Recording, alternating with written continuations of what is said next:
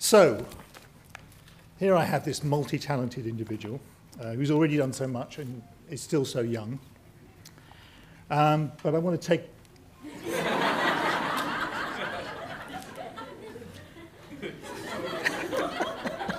He's going to be trouble, isn't he?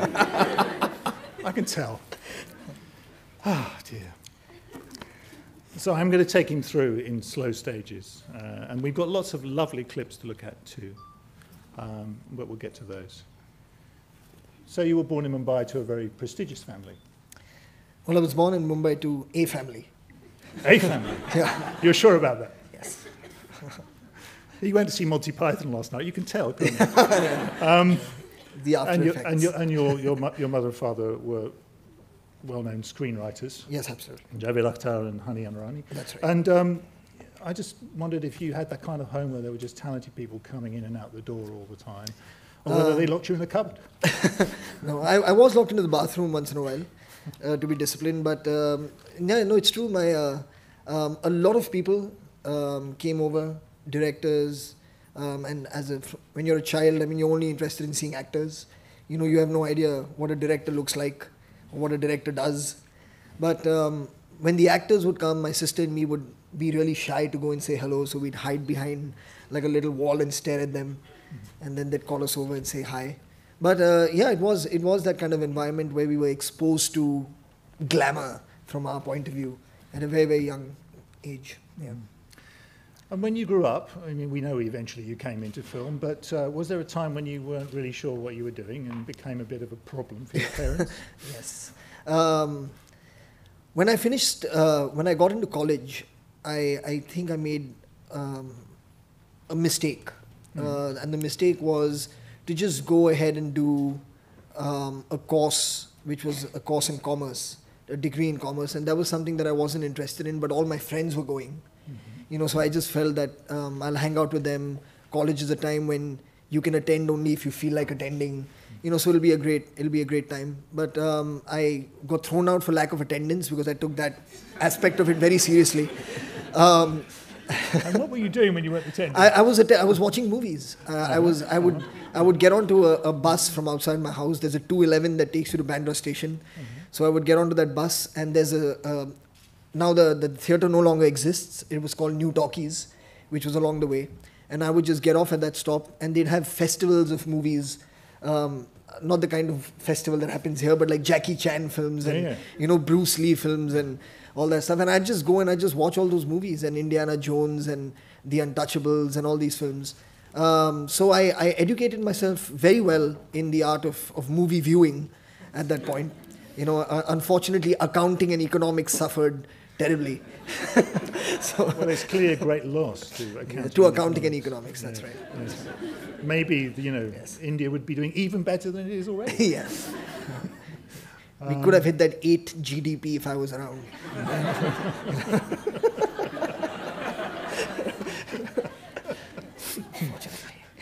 But eventually you did find your way into the movies. So you want to tell us a little bit about your earliest experiences, maybe some lessons that you learned very early.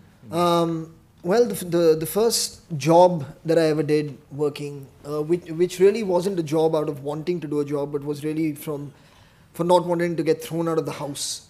Because my mom eventually she'd had enough of me. She told me that, you know, you're not going to college, you're not studying, you're just sitting around and watching movies all day. And there's only that much I can take of all of this. So you better get back into college. If that's not what you want to do, find yourself something to do, but you cannot sit at home and not be doing anything. And if nothing changes, you're going to have to leave this house and go. It's amazing the motivation of being that motivation of being thrown out of the house serves. Within a week, I had a job.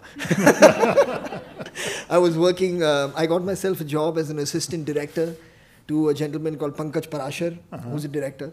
I was at that time they didn't have the concept of a proper first, second. It was just anyone who wanted to assist. You were just an apprentice on set. Yes. So I was like, in today's understanding, I was probably the 8th AD, if there's any such thing. You were not the guy shouting orders. No, not at all. You were the guy following orders. I was the guy following orders. I was giving clap. Yeah. And so yeah, I was just on set. That was my first experience of being on set, spending a lot of time on set, and I really enjoyed that process of Did being you on make set. any big mistakes? Well, I'd made one very big mistake. I won't take the name of the person, of course. But when I was giving clap, I was standing, there was a lot of lighting going on. So at times you have to be very good at yoga and get your clap through many stands and flags and things and try and reach a close up. So I called the shot, whatever it was, 60 by 2, take 3, right? And I heard the actress go, ouch! Was it the nose? No, I hope it wasn't the nose.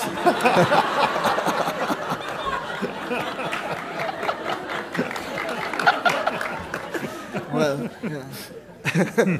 and Pankaj was great because Pankaj went, print that. Well, yeah. So sorry, from there I moved on to advertising. Yes. I worked in a You company shameful creature. Yes.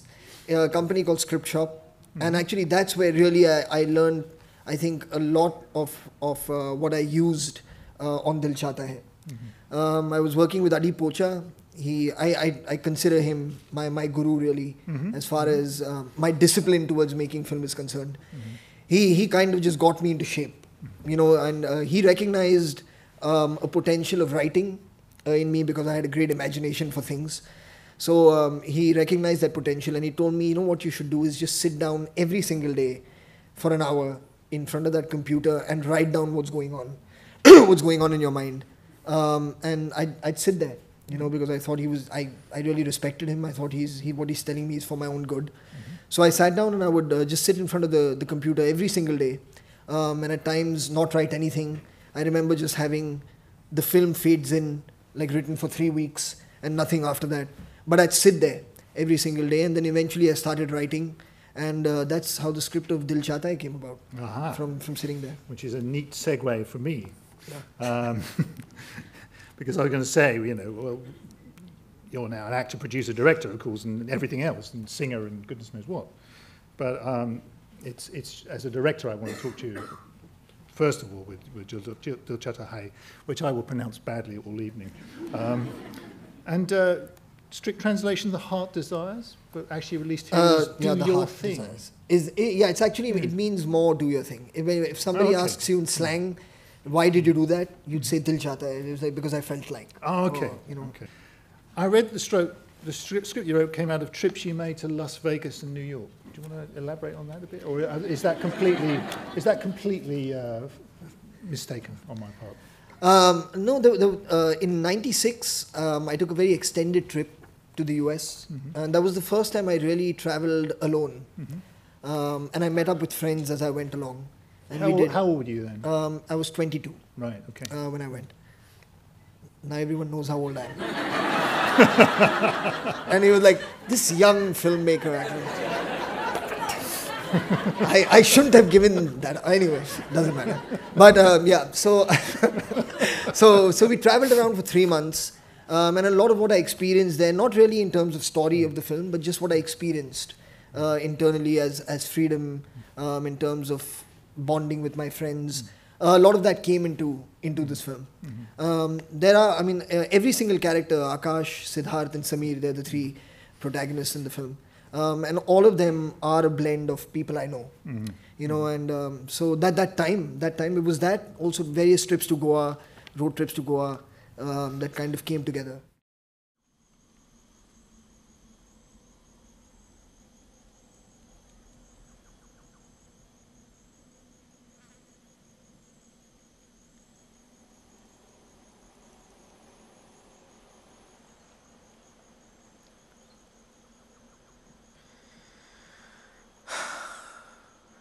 कितनी खूबसूरत जगह है यार।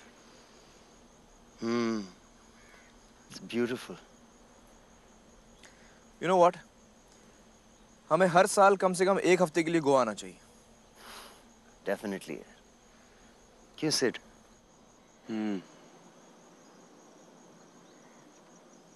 क्या सोच रहे? देख रहा हूँ वो जहाज जो जरा देर बाद दिखाई नहीं देगा। जानते हो हम तीनों उस जहाज की तरह हैं। जो आज नहीं तो कल अपनी मंजिलों को ढूंढते हुए निकलेंगे। और हो सकता है कि हमारी मंजिलें अलग-अलग हो।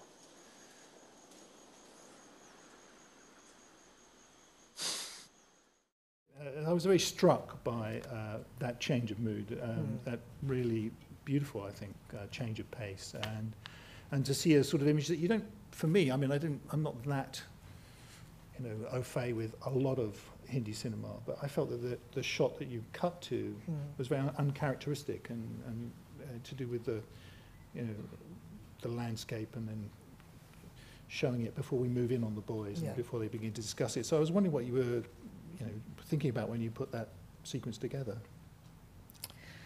Well, really, I mean that. Particularly the silence of the moment coming after the comedy. That's what I mean, really. Yeah.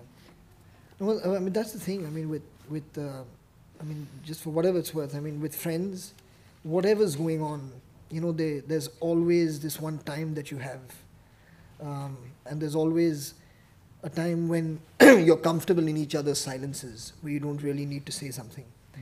And it's about just taking in, just feeling so comfortable where you are because of who you're with.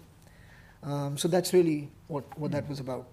And what's amazing to me about actually now, after all these years, about that shot really is the amount of people who have traveled to this location in Goa as friends and taken a picture exactly like this, and sent it to me, No, seriously. I mean, to me, it really, I mean, it brings a smile on my face every single time. And everyone is like, Dil Chatha Hai moment, and and stuff. And it's just how this silence and this, you don't see their faces, how this, just the beauty of three people being comfortable with each other, just resonates with everyone. देख, इन मामलों में मेरी समझ जरा कमी है, लेकिन तूने तो हद कर दिया। इसलिए कि उससे उम्र में बड़ी है?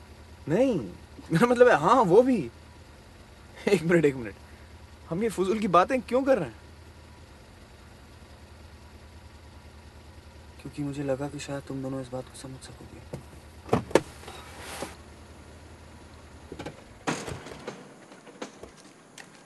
ए सिड, क्या समझे हम? तू कह रहा है कि तुझे एक ऐसी औरत से प्यार हो गया है जो तुझसे 10-15 साल बड़ी है, जिसकी एक बेटी है, जिसका एक पति था। तू खुद हमसे कह चुका है कि she is got a drinking problem. क्या समझे हम? यही कि ये सब जानते हुए भी मैं उससे प्यार करता हूँ। मगर सिड जरा सोच, ये प्यार नहीं पागलपन है। नहीं, ये प्यार ही है। As the scene goes on, there are it gets more and more closer and closer to the two actors, Amir Khan as Akash and Akshay Khan as Sid, as they really begin to tear into each other a little bit. And I just wondered, with the film's treatment here, just to be serious for a moment, between a younger man and an older woman and alcoholism. For me, I don't know. Is that something completely fresh and different in Hindi cinema? Is that something that hadn't been tackled much before in this kind of film? Yeah, not in this kind of film. Not in this kind of film. And I think what Akash's character represented was what everyone would feel, given the fact that this problem is in a film, is what they would feel. And I think it was for me important to change just the dynamics of what love, relationship is meant to be about, because it's not an age-related thing at all, and everybody has problems.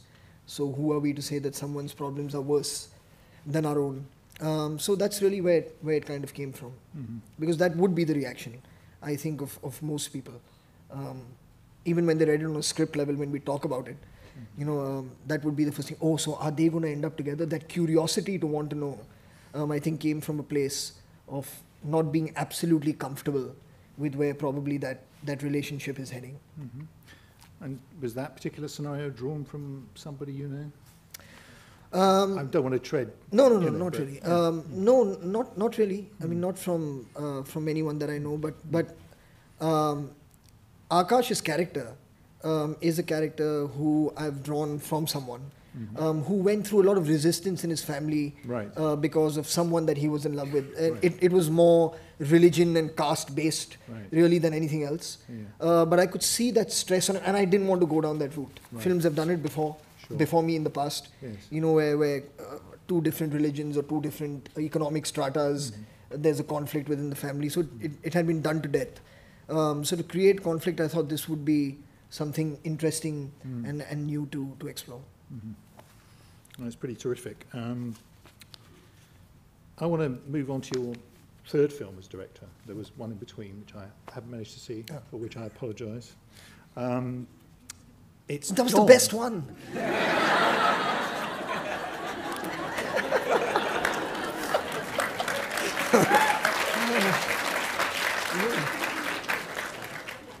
I don't believe him.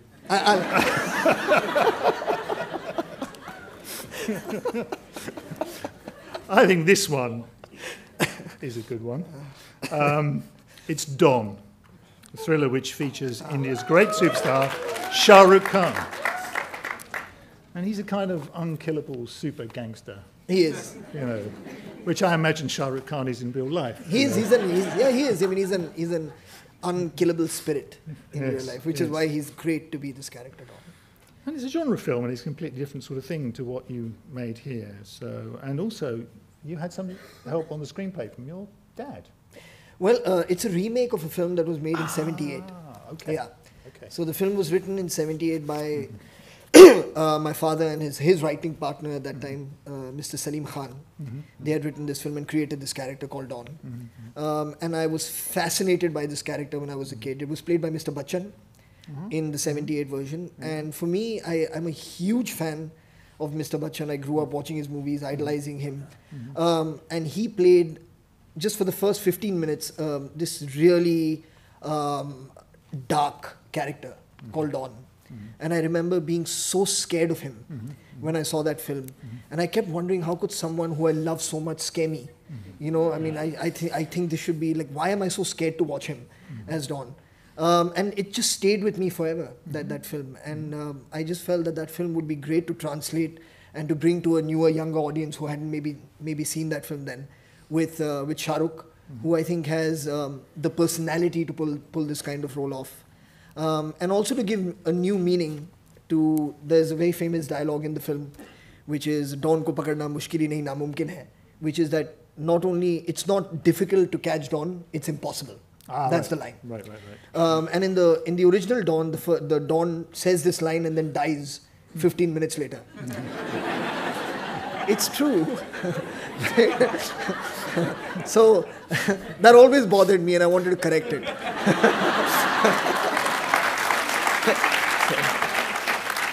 So I'm going thought to check my pulse in Yes. 15 minutes. So I thought I'd give that line, which was Dawn's line, the respect that it truly deserved.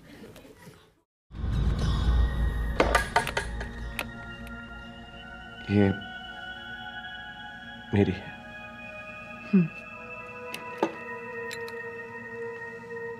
इसके बिना मेरे लिए don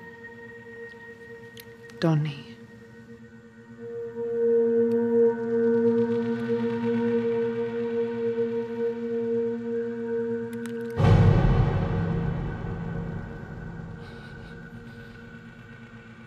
कैसा दिख रहा हूँ? बहुत खतरनाक दिख रहे हो।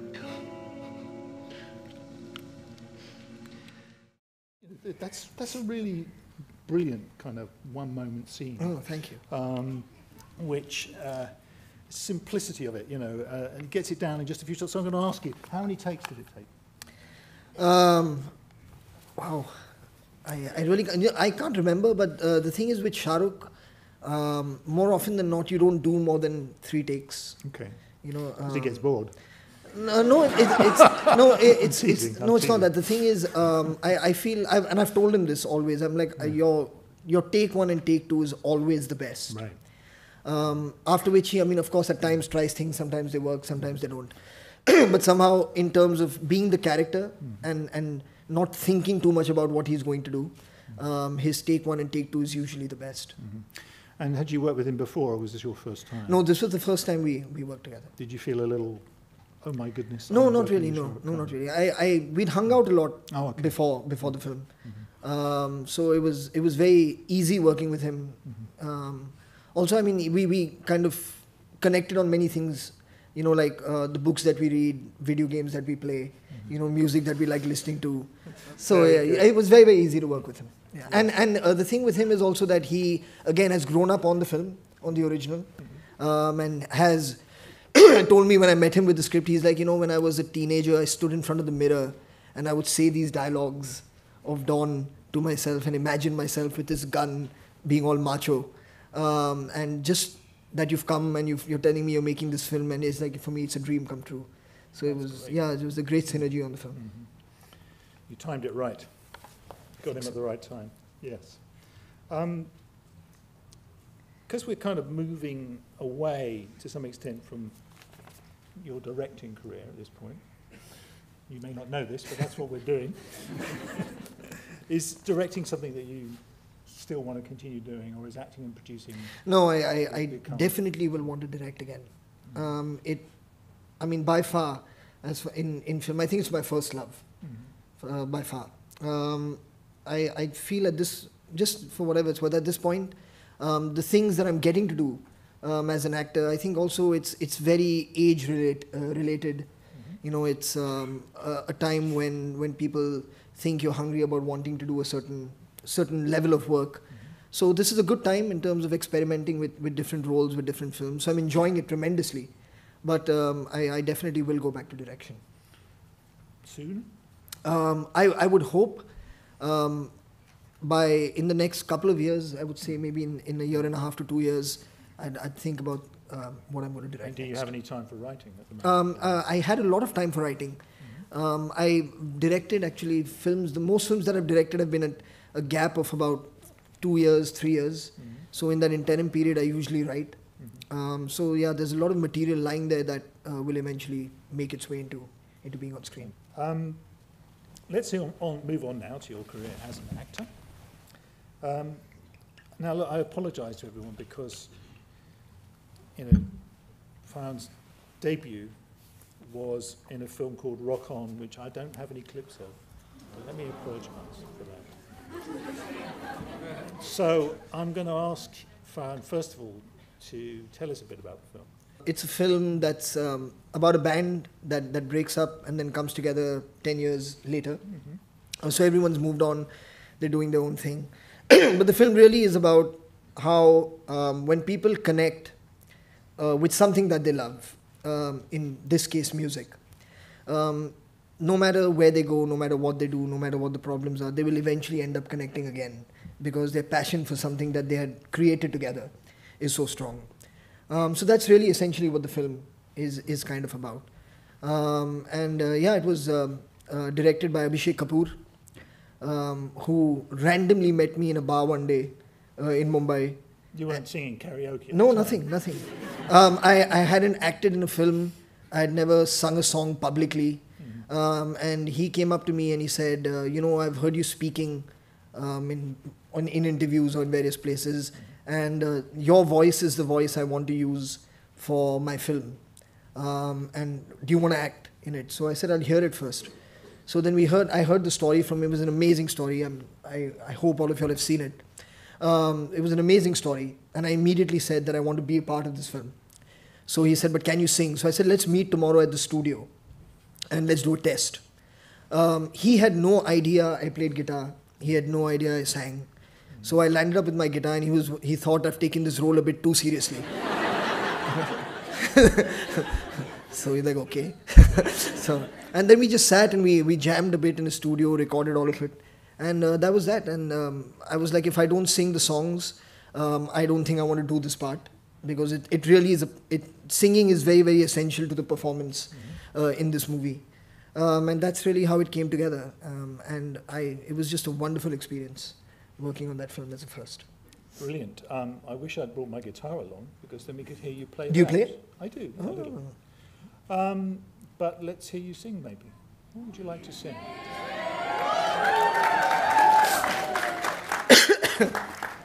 Aaj meri tabiyat nahi.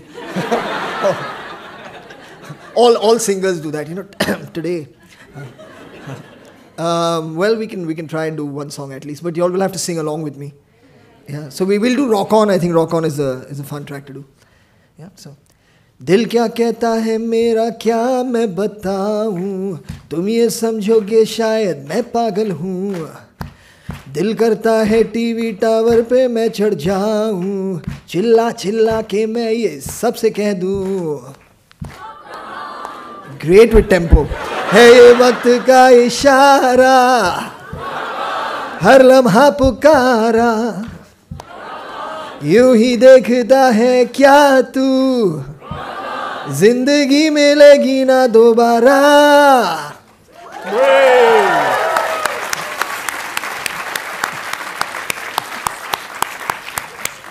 Sorry, I've just lost my place in the excitement. I'm going to sort of, I mean, maybe your acting took off from that point, didn't it? Yes, a it little did. bit. And maybe talk about a few of your other roles before we get to Zindagi Na Milegi Dobara.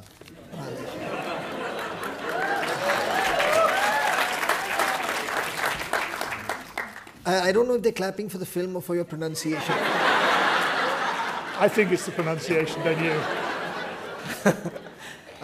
In between Rock On and Zindagi Na Milegi Dobara, I did a film called Luck by Chance, which was Zoya, who made Zindagi Na Milegi Dobara, her first film, her debut as a director, which was about the role of chance, luck, opportunity in the film industry. And it was very interesting because that film had such a parallel to many things that were going on. Zoya wrote the script in 2002, and the film was eventually made in 2009. And the reason she couldn't make that film for 7 years was she couldn't find someone to play the lead in that movie. And we were producing it, and we'd met every single actor there was who we could meet, who fit that part, and everyone turned it down, one after the other. So the film just kept getting postponed. Zoya got very, very depressed about it because she was very sure that was the film she wanted to make first. And then eventually when I did Rock On, and I felt really good about the acting process, I then told her that, you know what, I'll play that part. So it's really strange because the film is also about that. Mm-hmm. The film is also about many people saying no to a film, and then eventually I get cast in that role. So yeah, it was pretty crazy at that time. But so that was the film immediately after Rock On. Then I did a film called Karthik Calling Karthik, which was kind of a psychological thriller about a man who gets phone calls from himself at 5 a.m. Yeah, so that was next. And Interesting. Then, yeah, it was. This is your angst period. Well, this was my experimental phase. and then came Zindagi Na Milegi Dobara. Right, good. Yeah. Then I can put my glasses back on. Well, your sister Zoya you produced this and she directed it, you produced it with Ritesh Sadhwani. Right. But before we discuss what the film is about, I want to ask you, how do you manage the dual roles of being a producer and an actor?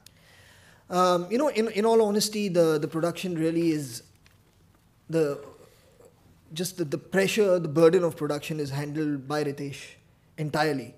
My involvement as a producer really is to say that this is the film that we should be making, the script, sitting with the director, just working creatively with the director. I don't get involved at all in budgeting a film, sure, in the actual hands-on production of a film, organizing things, just speaking to various departments. I don't get involved at all. It's not my thing. I want to just I'm completely reliant on Ritesh for that. I think that if it wasn't for him in Excel, I don't know if there would be an Excel.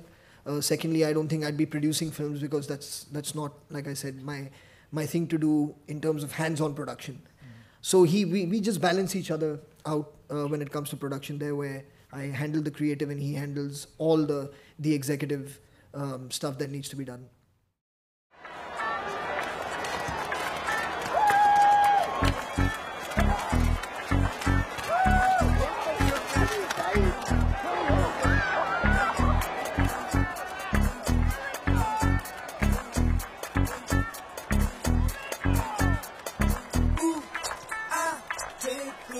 paint it red. Ooh, I paint it red.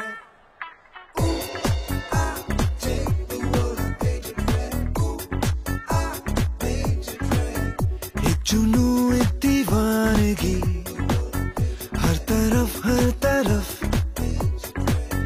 बेखुदी बेखुदी बेखुदी हर तरफ कहीं हल्के हल्के ये रंग छलके छलके जो किस्से हैं कल के भुला दे तू कोई होले होले मेरे दिल से बोले. Can you tell us a little bit about, you know, where this film came from your sister, and in terms of your involvement in it, and you know, in what ways it kind of changed things? I understand, for example, you've changed the whole Indian tourist industry in Spain. You know, when we finished with Luck by Chance, which was Zoya's first film, it was a very like a huge ensemble cast in that film. And when Zoya was done with it, I think she was very tired of working with so many actors. And she was like, you know, the next film I do, I just want to do with 3 boys in a car, you know. And then she went off and wrote it. You know? And that's really how it came about. And Rima and her had this idea of essentially, it started with Abhay's character of someone who's engaged to be married and is having second thoughts. And how friends are so important at a time like this to kind of help you, you know, just support you in whatever it is you want to do. So that's how it came about, and then it became this amazing road journey film. It's probably the most fun, you know, shoot that I've done in my working career so far. And as far as the Stomatina is concerned, you know, I mean, it's great for 15 minutes. It really, I mean, it's amazing for 15 minutes, and then after that, you really want to just go home and have a bath. And we shot this song for 3 days. And we were in tomato puree for 8 hours every single day, and it's worse post lunch. You know, when you have to go back in there and you go in the Spanish crew's having gazpacho, you know, and you're just like looking at them like, I can't do it. Take it away from me. Yeah, but none of us, all of us in this song, we could not look at a tomato for at least 6 to 7 months. After this, it was impossible. But you know, it's interesting what you say about the sort of celebratory nature of this film. It just, I mean, it really is. You just feel that the amount of fun, you know, coming off this film when you're watching it. Yeah, it is. It's yesterday was exactly 3 years since the film released, and it's amazing. I mean, the amount of messages you get and the number of people that the film connected with. And I don't know, just, I mean, for me, of course, like I said, like working with Abhay and Ritik, mainly, I mean, we're all friends, and I think that translated really well, you know, into the film, because we've known each other for quite a while. So there's no actor ego involved whatsoever. You know, nobody's trying to be better than, or no one's competing. Everyone is wanting the other person to look good in the film, and I think that's also the nature of the film as friends. And I think that shows in this movie. Yeah, I mean, it's interesting that you've had these 2 films where there's a kind of echo of the 3 friends together. Yeah. And I heard you talking in the green room about friendship. It's obviously something that you, I mean, in the film which I will, you know, the film we talked about earlier, which I will mispronounce. You know, you talked in the green room about how you'd never seen friendship properly represented before until you wrote that screenplay yourself and filmed it yourself. Yeah, I don't know, I always felt, at least with all the films that I had seen, I've not seen them all, of course, but with whatever I had seen, there was a very over-dramatized version of what friends are like with each other. Everything had to be either high, an amazing high, or then like an incredible low. You know, there was no just being with your friend. And that always bothered me in films. So which is why with the writing project that I was doing when I was at Script Shop, and I started writing the script. So I started writing what in my head was, if it hadn't gone in the direction of Dil Chatha Hai, it could have ended up being a very conventional love story about the track, Akash's track, who's someone who doesn't want to really get involved too seriously in a relationship, but then ends up meeting someone, and then how he discovers true love so to speak. And while I was writing that, there were these two friends. A lot of Hindi movies have friends in the first 3 reels only. They then disappear. No one knows what happens to them. They only come back just before the end credits roll and go like, hey, congrats! Nobody has any idea what they've been doing for that entire duration of time. So that was about to happen to these two friends in my script as well. And I was just like, it'd be so much nicer if I write about them and see what happens with them. And that's how it became, Dil Chatha Hai became about friendship. And yeah, I mean, like I was discussing in the room earlier, it's a very, very important part of life for me.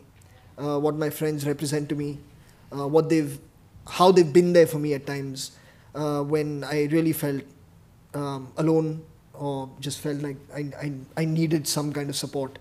And it's more often than not that I've banked on my friends for that.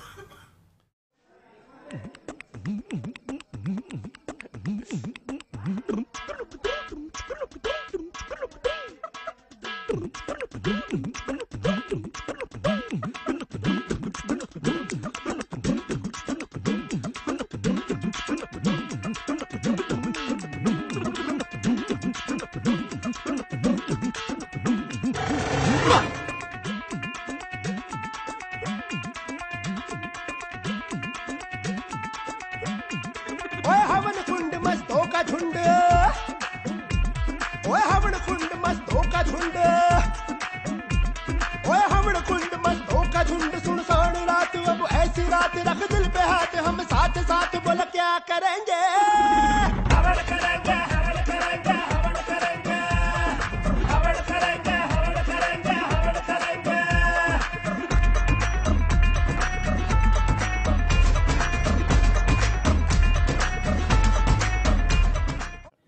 I found that dance sequence, I had to have a dance sequence tonight, there had to be one. I found that really great because, there's no colourful costumes, it's a really cramped space, it's a bunch of guys not always looking their best, So tell me a little bit about the making of that. Well, I mean, it started from Milkha ji telling us that when he was in the army and in the barracks, there would be a night where they were allowed to kind of have a drink and just party a little bit. That would happen once in a while, and that he would completely lose it, and he would just dance till he's like he would sweat a lot. The legend of Milkha Singh was that when he trained, he'd sweat out like a bucket of sweat. Yes, yes. So he's like, I used to dance and I used to just be drenched and nobody could stop me and I would completely lose myself. And so we asked him, where would all this happen? And he said, in the barrack. So we thought it would be a great visual to try and capture in the film as well, where someone's completely letting loose with all his so-called roommates in the film, and just represent again just the energy that this man had, at that time. And over here, there's just 3 actors. Yeah, there's the one who first does the beatbox thingy at the beginning, the friend that I'm talking to, and me. We are the only 3 actors. Everyone else actually is an army cadet. Wow. From yeah. So we got all of them, and we just said, "Come and dance, have fun." So yeah, it was a fun experience doing it. क्या देख रहे साले smart सरदार जी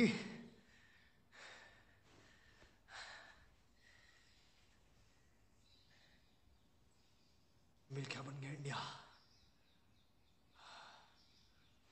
वो मिल्खा बन गया champion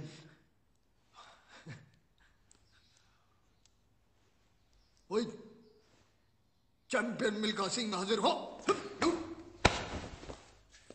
क्या है?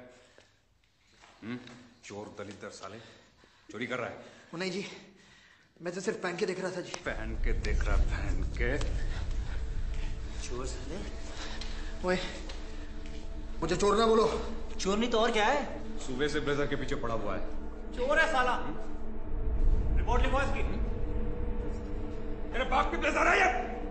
Suspend करो इसको। चोर है साला। चोर साले। When I met Rakesh, to start with, who's the director of the film, he was so motivated by Milkha's story. Milkha's a huge hero for him. Rakesh is a sportsman. He used to swim nationally. His biggest hero was Milkha Singh, because when he was training, he was told stories of Milkha Singh and how Milkha Singh used to train. So when I met him, I could see that he is in love with this film, and he's in love with the story, and he really wants to share this love with people, and that really did motivate me. And then when I met Milkha, of course, and he told me everything that went on in his life. I met his family. They were so welcoming. They were so warm, and it felt like you have to do whatever it takes, so that when they watch the movie, when Rakesh sees me on set, that they don't feel that they've made a bad decision, by casting me in the film. And that really kept me going. I don't regret one single day of anything that I did on that film. I didn't miss not eating something. I looked forward to going and shooting regardless of what was needed to be done on that day. There was something that just carried us through, and I think that stemmed from Milkha ji's amazing life and from Rakesh's amazing commitment to the film. I think that gave me a lot of strength.